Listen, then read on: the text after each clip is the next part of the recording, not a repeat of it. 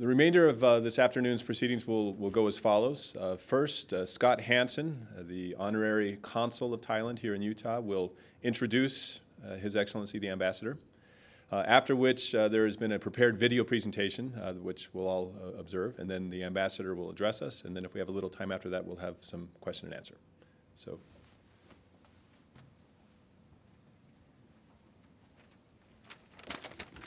Thank you. It's good to be here with you. His Excellency Chaiyong Satjipanon is the current U.S. Ambassador to the United States from the Royal Kingdom of Thailand. He took over this responsibility in May of 2012, and this is the current step in a long history and long career of government and country service. He has previously served Thailand as the ambassador to South Korea. Prior to that, ambassador to Switzerland with concurrent accreditation to Liechtenstein and the Holy See. He served as a permanent representative to the United Nations and other international organizations in Geneva, and also as ambassador to Indonesia with concurrent accreditation to Papua New Guinea. He also served as the Consul General to the Royal Thai Consulate General in Sydney, Australia, and has had other various positions in the Ministry of Foreign Affairs for the country of Thailand, which he joined in 1975. He has had numerous responsibilities. He has been given numerous awards by the Thai government and has significant international experience in both government affairs and in understanding relationships between countries and cultures and individuals.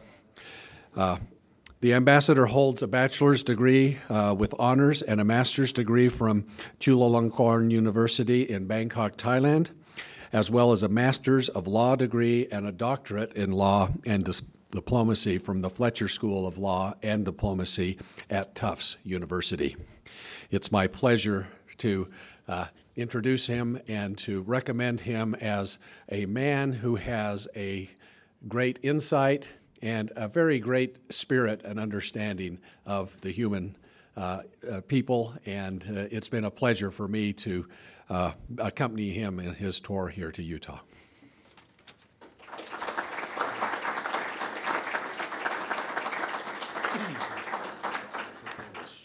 Short video for you. Okay, thank you very much, the Honorable Consul General. And before my presentation, I'd like to invite you to watch a few minutes story of our culture and history of Thailand. I think the technicians working on the DVD to come out now. Please.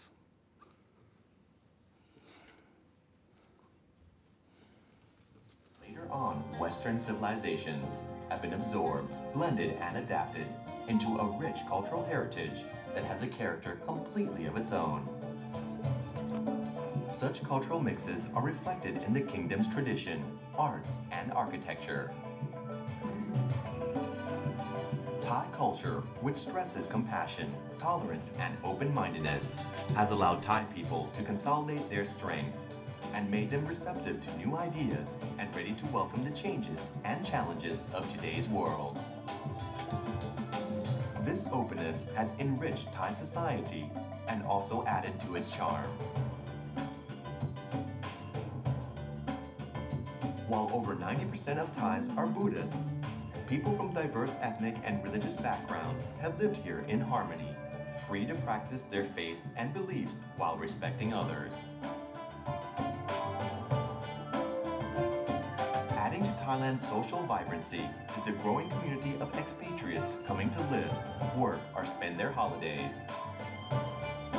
Communities of various nationalities can be found in different parts of the kingdom, with some settling down several centuries ago.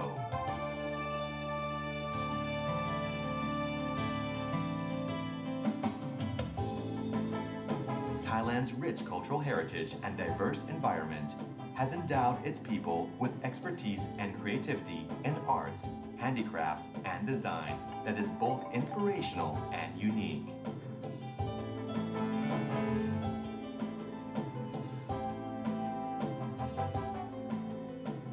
graceful styles that beautify the Siamese courts and temples and give their special character to the Thai performing arts, have ensured the international recognition received by the Thai people for their ability to revitalize traditional arts and to adapt local folk knowledge and culture to blend with modern lifestyles.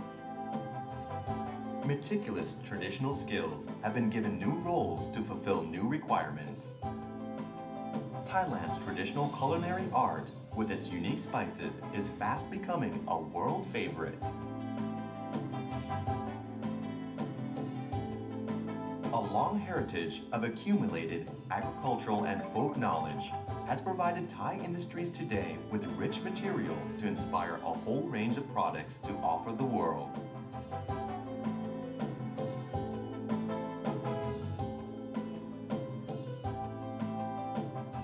Designers are energizing Thai products with new, exciting, creative ideas in fields that range from animation, to games, to fashion, to furniture and decor. The classical Thai arts themselves have also evolved into bold new forms, from modern paintings exhibited in galleries throughout the world to a uniquely Thai approach to the art of cinema.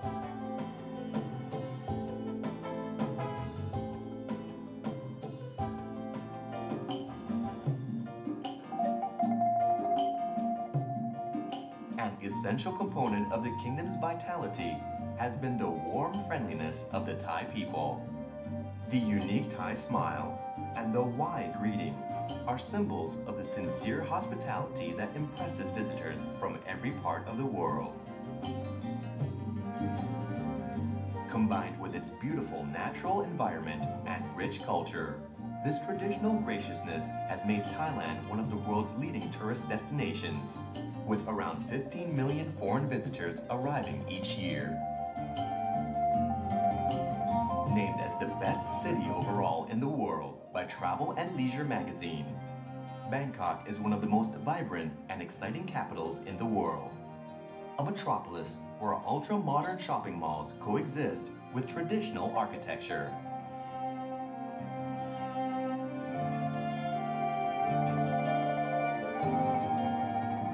Beyond, from the mountainous north to the white sandy beaches of the south, each region of Thailand has its own character, with distinctive local heritages, customs, arts, dances, folklore, festivities, and of course, food.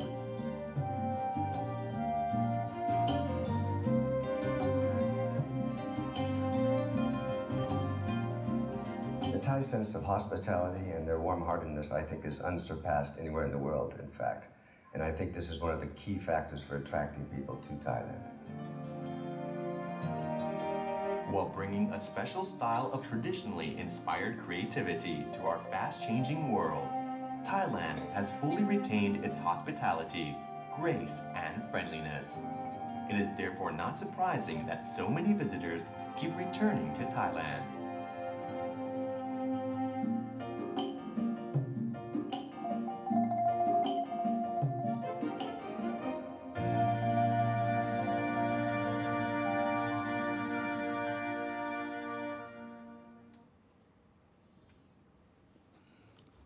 Yes, this is an example of our culture that we presented to you every year, and there's DVD like this produced in Thailand and presented worldwide.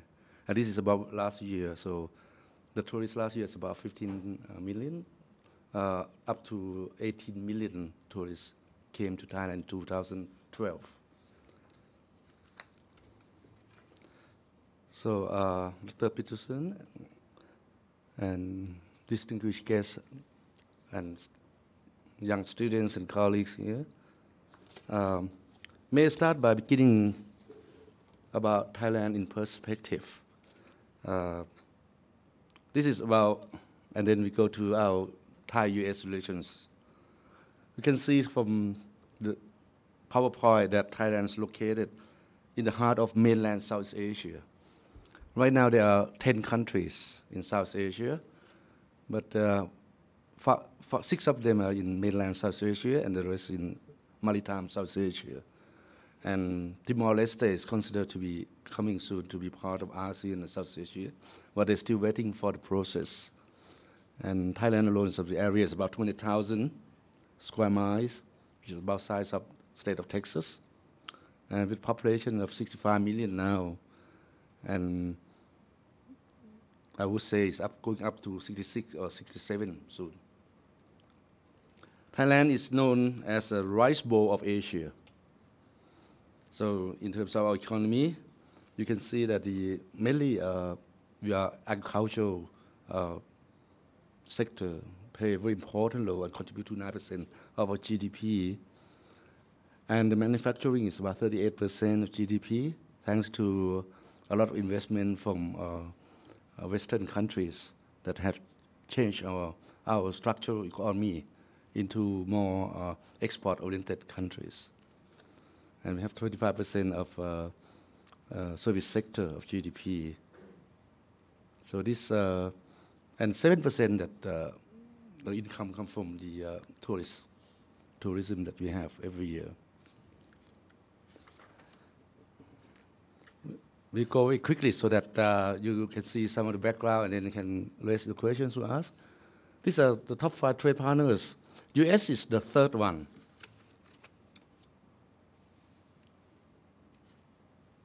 The US, the figure of trade between Thailand and the US is very interesting.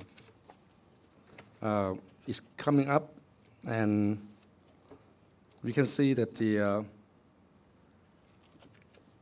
figures is about 7.5%, and Japan still be the leading country after the Second World War, and China is coming up. And next will be our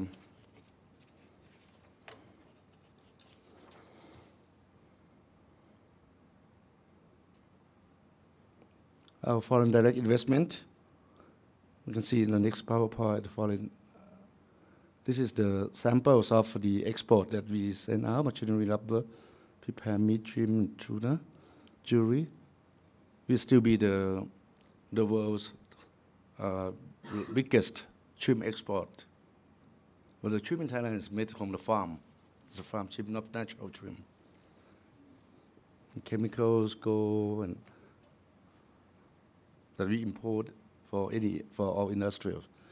So the FDI in Thailand now, the Thailand foreign investment is a little bit high every year.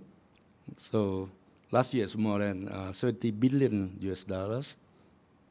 And every year our growth rate is about 5 to 6%. So that's quite good for country in this area, except China, which always enjoy double digits, but Thailand is a moderate growth rate. And the unemployment rate below 0.9%. This is very much different from Western standard, because our system is quite interesting that the Thai people enjoy freedom, and then people are working in like a primary society. So family members help each other. That's why they can do in all the business. The family help and make them have work and job to do. The World Bank has upgraded Thailand's income categories from a lower middle income economy to an upper middle income economy. And now we are looking to be the emerging advanced economy soon, but they're still on the way. And the current Thai government emphasized on the policy of medical hub of Asia. We have very good medical hospitals, dentists, all this. And the price is almost 1/10 of the price here in USA. And with a very modernized and advanced technology. And we are building vehicles, export to many countries. GM, Ford, all coming to Thailand. A lot of Japanese car also in Thailand. Our German car, and we export. Ford company is doing very well to export car from Thailand, made in Thailand, and sent to Australia and many countries in the world. We are the kitchen of the world. We supply food, export food to the world. And green growth, that's the main policy of the Thai government. And you can see that sustainable development is been very much emphasized in almost every sector that Thailand is doing. And in terms of our foreign policy, the government very much try to enhance relations with our neighboring countries. That's a top priority. And second is to promote ASEAN community, which ASEAN community will be established at the end of 2015. So every country is working hard to bring all together. Right now, most of us trading each other with a 0% tax. So that means quite free trade area among 10 ASEAN countries. And Thailand want to become an active and responsible player at the international level. So this is very important. So almost every city and every school and ministries very much emphasize on how we're going to be a very active member of ASEAN Economic Community in the year 2015. The three pillars of ASEAN Economic Community is political security pillar, economic pillar, and social cultural pillar. And then Thailand is in between to help solving the issue of South China Sea. We don't have any problem on that. We are not one of the claimants, but we are working hard to find a way that every country should work together by political means to settle the problem. So Thailand is undertaking a quiet diplomacy to implement on the declaration of code of conduct of parties of the South China Sea, which we call DOC, and get discussion on the code of conduct back on track by building trust and confidence and keep an open mind. So every party concerned should come and sit down and discuss. On Myanmar, the opening up of Myanmar, including improved ties between the U.S. and Myanmar, has also opened up new opportunities for many countries, including the U.S. business people. Thailand sees positive development of Myanmar as an important part of ASEAN prosperity. For this reason, Thailand supports democracy and political reform in Myanmar. So these are the trends going on. Now it seems like every road is heading to Myanmar, but we still have to help supporting Myanmar for their democratization and then for their integration as one nation, since Myanmar has more than 100 minorities with different languages. On Thailand and the United States, we can see that we are all-time ally of the U.S. and our relations remain close and cordial. Our relationship went back as far as 1821, when the first American trading vessel was said to first reach Bangkok.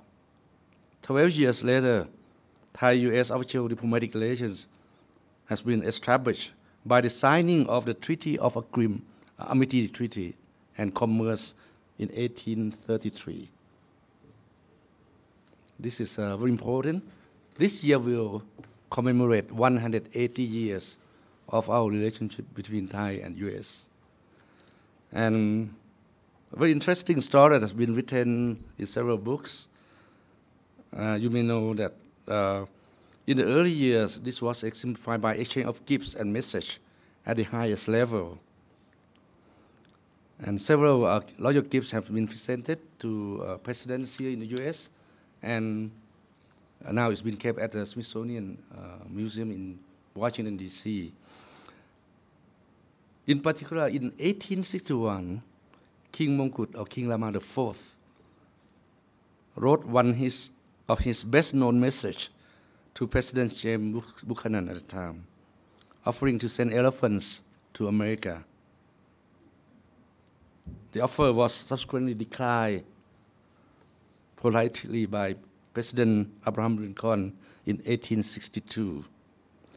But from the language in the letter we received from the what's going on? Anyway, it's interesting to note that when we're talking about the issue nowadays on wildlife protection, in the letter of King Mongkut to President Buchanan, they talk about how to keep elephant alive in the U.S. when it goes out from Thailand, Siam at that time. So this is a very interesting story. It was written, and anybody interested in can go to the National Archives here in Washington, D.C. You can see that in the letter handwritten by King Mongkut at that time, it was already mentioned how you can save elephants, and which come from tropical area to be in Western countries. They started to talk about that already. Now, elephants is a big issue because many of them get killed to get the ivory. So there's a lot of NGO communities work out to save life of elephants. We still have some, but not many as before. So this is one of the big projects in many countries, especially in Thailand.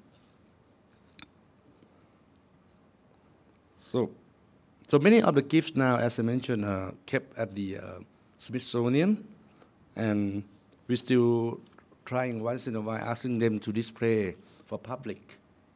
And we only have the books and the photos they took, but the reality, the real one, once in a while they will allow us to have a look. But for public eyes, it's very important to bring them up from the deposit inside Smithsonian to see how close we are, and the culture and the skills of craftsmen that we have in Thailand in those years. It's in the early 19th century.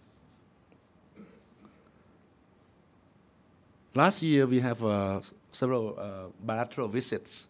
President Obama went to Bangkok on 18 and 19 November, and a lot of projects have been mentioned, both food security, energy security, and effort to eradicate human trafficking, all this.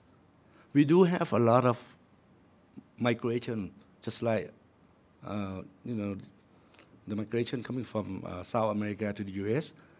And for us, they are from Myanmar, looking for a better life, for the dream. So we would estimate them about nearly 2 million people. Everywhere you go in business, you can hear someone speak in Burmese language. So now, Thailand is also short of labor force. But the Thais went overseas to work in foreign countries. And then our neighboring friends come in to work in Thailand. So this is a kind of circle kind of thing. And we have over 60,000 Thais work in Korea, 80,000 work in Taiwan, and about 20,000 work in Israel. So many Thais are working, in the labor force area in many countries. Again, we short of labor in Thailand. Then we have Cambodian, Myanmar, or even Laos. People came in. The Thai government set up a policy, what we call temporary legal work permit, every year, in order to legitimize them, legalize those people who migrated, so that we know their whereabouts and provide them for public health, etc. But not many of them came in to register.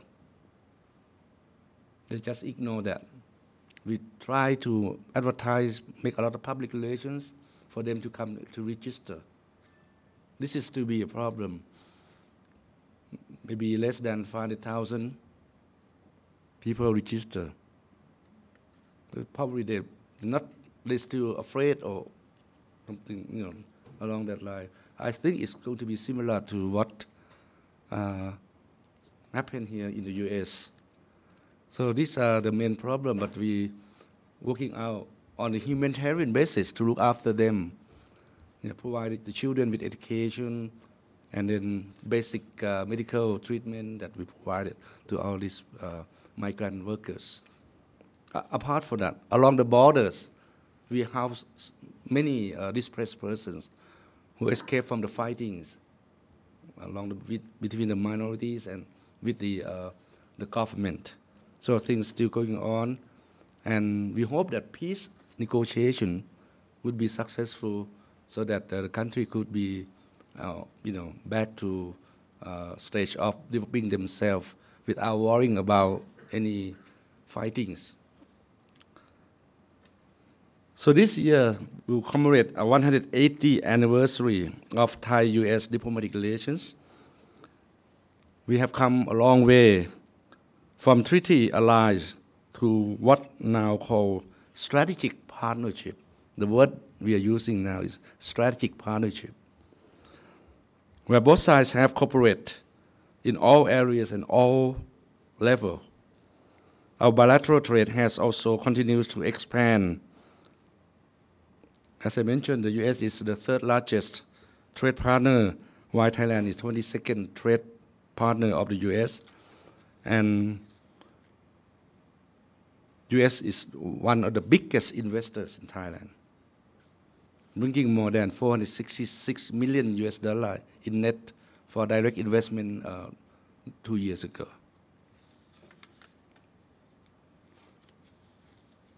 Now we can see last year alone, we have about 600,000 American tourists visit Thailand. So that makes us to be one of the world's best destinations. Apart from European tourists, we have quite a number from the US. And of course, now Chinese tourists are coming up, because when they have money, they travel. And then you can see on the duty-free area, there's a lot of Chinese tourists doing a lot of shopping there. Last but not least, let me touch a little bit on Thailand and the world. As of to the end of last year, 2012, Thailand enjoys diplomatic relations with over 190 countries and maintain more than 90 embassies, consulates, general and diplomatic missions abroad.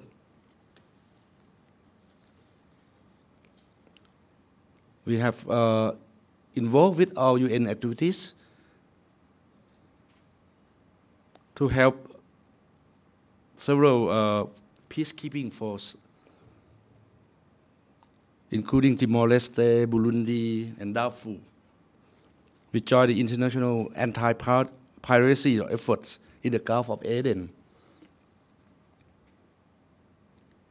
And then we work to foster our achievement on the UN Millennium Development Goals, or MDG, as well as tackle with all the world problems and challenge on food security, climate change, environment degradation, infectious disease, to health concerns.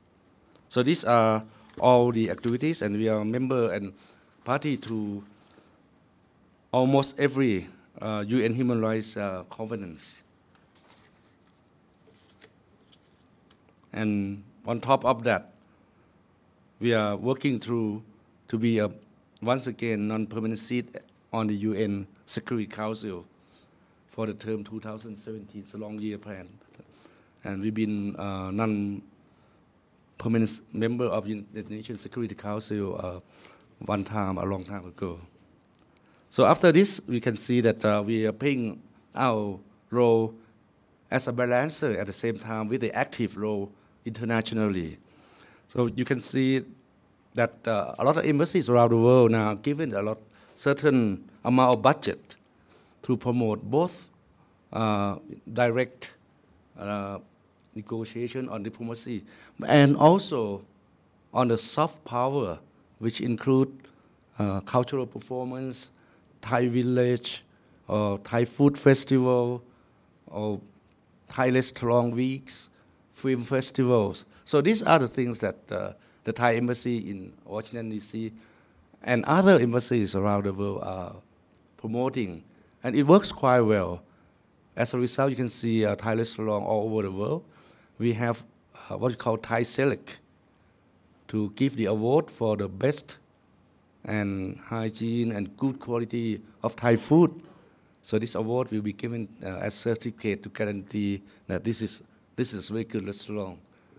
So these are all activities that the Thai government, Thai embassy are working through to make Thai food be well known and provided by all ingredients from Thailand, including food supply, even seafood from Thailand. So just these are the things that pushing up, and then about 9% of our GDP, 7% with tourism, and the rest now are manufacturing products, which you can see many of brand name bags, shoes, like Nike or flip-flop. All these are made in Thailand, but they've not been allowed to sell in Thailand. I mean, we have to go. So Thais are coming here to the US to buy at the probably like the outlet store for buying like Coach bags or slippers, flip-flop, and all these brands. You know. And the Thai, when they come here, they are big buyers because they will not buy only for themselves. Most of the time, they have to buy and bring gifts to friends. So this is very common in Thai culture, that when you go overseas, you come back and then you have something as gift back to your friends and your relatives. Let me conclude by saying that Thailand is a friendly country to every people, and we've been keeping our relationship with so many countries in the world without any problems. And Thailand never been colonized. Our great leader, the king, have helped us to survive in all the period of years of modernization up to now. So the principle, three principles that Thai people always uphold is nation, religion, and king. So this is three major institutions that Thai people always respect and uphold up to now. Thank you very much.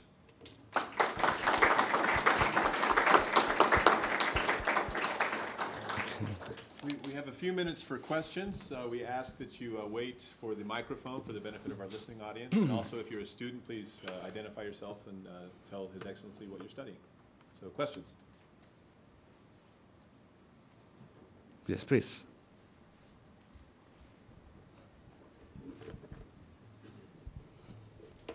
Hi, I'm Jared Spencer. I'm studying accounting.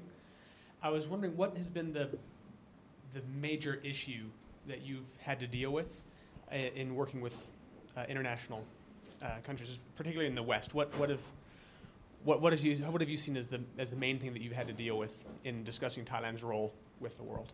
Oh, the most important one is to impress this country, I mean Western country, to understand that Thailand now is back to democracy. That's most important. We have the government from the general election, and the government is in process of bringing back everything according to the constitutions and strategy and planning the Thai government is doing. Right now, the main thing is narrowing gap between the rich and the poor. You will be able to see more Thais from the countryside to study in the US and many advanced countries, which is not easy to find. The first batch of Thais from the village is coming, has already been here, 54 of them. Study English first, and then 3-4 more years in their subjects they choose.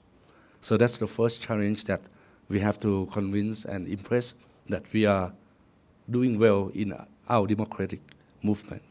Second is solving the problem that has been standardized by, I would say, in the case of USA, is by the US government.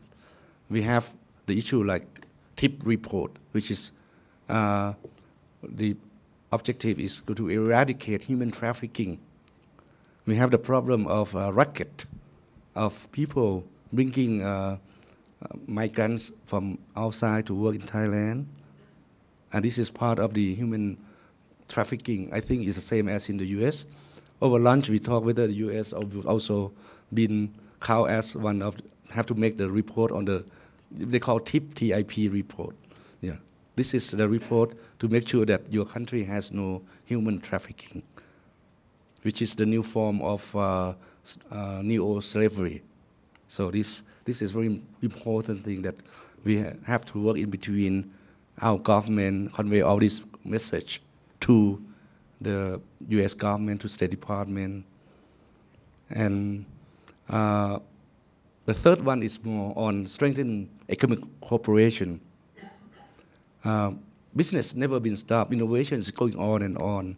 So we have to get this cooperated, either in terms of innovation, science and technology transfer, or investment in high technology.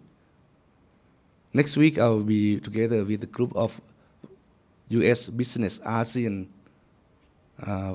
group, about 70 companies going to Thailand for a few days during Songkran festival. Songkran is an ancient New Year's Day for Thailand, Myanmar, Laos, and Cambodia. So we have to expand our trade and investment, particularly with the US, which is the leading or the leader of world technology. Yep. This is all the challenge, 2 or 3 issues. Yes, please.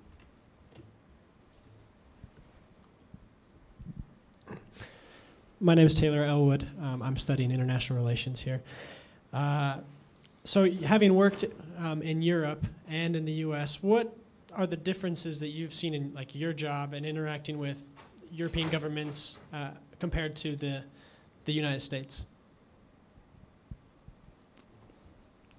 Oh, that's a very broad question. Yeah, the complaints the same.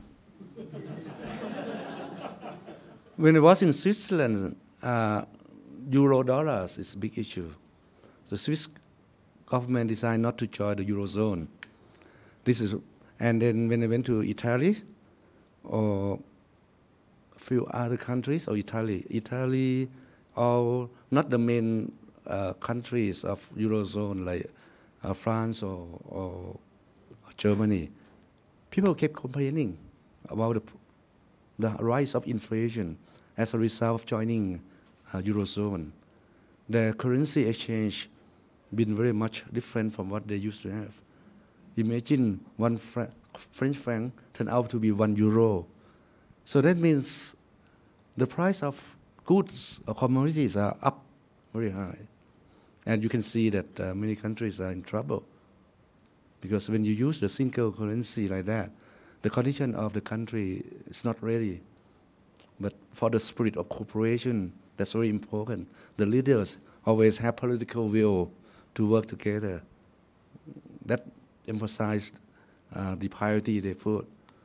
So that's my impression in Europe when I was in Switzerland and sometime in Rome.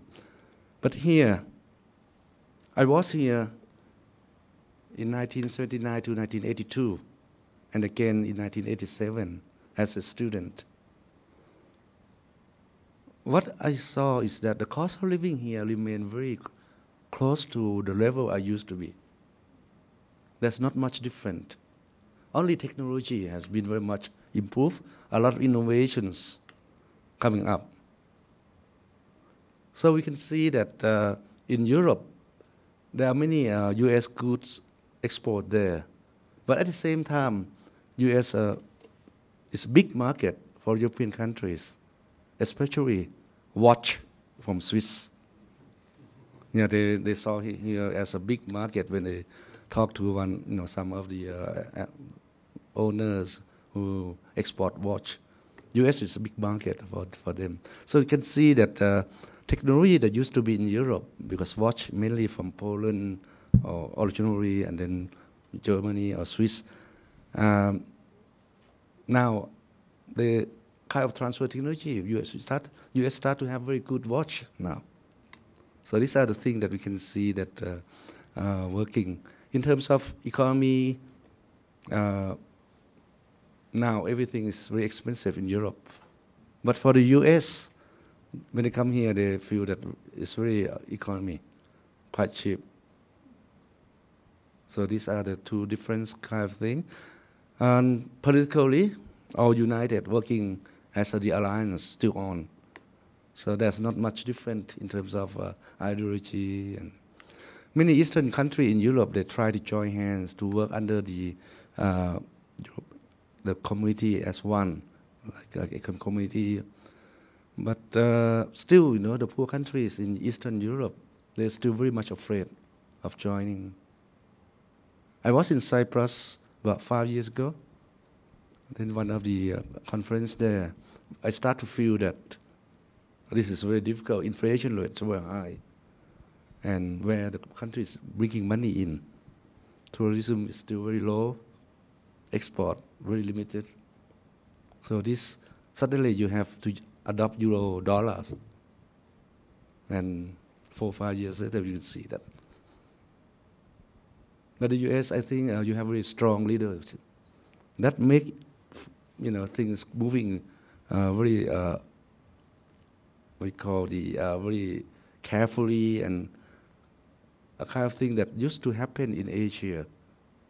The leaders start to cut off how many % of their salary going back to charity or to develop. This happened in 1997. We sacrificed part of our salary after the Asian crisis, and we can feel it here now. But that's going to, for me, I'm quite optimistic. I think that going through this trend, and when every Americans are working together, work hard, and then not to be so luxurious, eventually you will overcome all the economic problems. I'm quite convinced on that. One more question. Hi, I'm Nate Jarrett. I'm studying finance. You briefly touched on the immigrant people from Burma and other countries. I'm going to spend the summer, 4 months in the summer, in Chiang Rai with the Hill Tribe people. And I was just wondering if you had any advice on things that you think the Hill Tribe people need to focus on in order to improve their quality of life. Yes. A very good friend of mine, a lady, probably you met her, Teen Chai. When we were students, she's a leader for helping Hill tribes in the north. So I visited her and stay at one of the mountains. It's a very undeveloped area, and short of education, short of public health. She sacrificed herself to work there, and it's been very successful for her to be there. She still be there in Chiang Rai, Mae Chan, all those areas. Still, there's a lot of projects to help people in there, but it takes time. First, about their nationality. They migrated from South China, some from Myanmar. So to prove the nationality is a big problem as well. But we do accept the children who were born in Thailand. Yeah. Normally our nationality law doesn't cover for the aliens who are several types, refugees, this person. But in the case, it's case by case basis for the Hill tribe people, the children. They go to school like us. They get free medication like us. So that's in general, but nationality is going to be case by case. And then my friend's working on that. So if you go back again, go and visit her. Kru Dang Teen Chai. She's dedicated herself to the mountain people. The last one, please, if you ask. Thailand paying accounting. Thailand has recently experienced some of the most prolific economic growth worldwide. What are some of the factors that contribute to that, and what will be factors that will contribute to future growth in Thailand? Good strategic planning. That's the most important one on our economic management. Right now, we are very attractive because the investors from Western countries, they tend to come to Asia. US, if you put money here, you have almost zero interest. Same in Europe. And Europe is not the place anymore after the several problems in terms of banking. So all the money goes to Asia. And Thailand is one of the countries that have been the place where a lot of investors put their money in investing. As a result, this is in economic term, we have over 180 billion reserve. Because during the Asian crisis 1997, Thailand is in trouble and the reserves very little. That's why the government later on bring up all the reserve, and now we have almost 200 billion. And again, the money flowing into Thailand in investment, in the stock market, etc., make it more currency in Thailand. And the currency now is very strong. It used to be like 35, 40 after 1997. Now it's only 29.4. So this is make it difficult for exporters again, how to find the equilibrium. It's very important. So the most important, Thailand is best place for investment. It's peaceful now. We have a government who's very liberal and adopt all the policy according to Western and civilized nations. We adopt rules of law, all this. These are the main things that attract people coming in, apart from our own culture, that the Thai people are very friendly and very accommodating. You will never say, for common people in general, to say, no, I don't want to do that, do this. It's very rarely to hear. They will always try to do the best. And when anything or you make mistake, they will say that, never mind. So, doing the best and never mind always in the heart of Thai people. So that from the people to people also, that many people were attracted by the charisma of Thais and the attractiveness of Thai people. We said that repeated visitors coming back to Thailand. When I was in Europe, one day I was in a Thai restaurant talking to some friends. Suddenly there's a Swiss man sitting next to me, and so I asked him, "Oh, what kind of food you like?" And he said he likes everything about Thailand.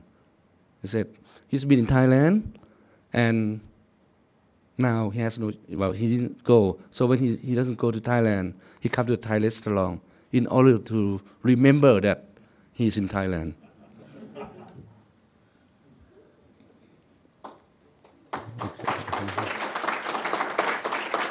Thank you very much. Hope you try to find time in Thailand or join the missionary to Thailand. I met some of them in Thailand 40 years ago. I think some of them probably still around here. They speak very good Thai. Thank you very much. ขอบคุณครับ Very, very, very good.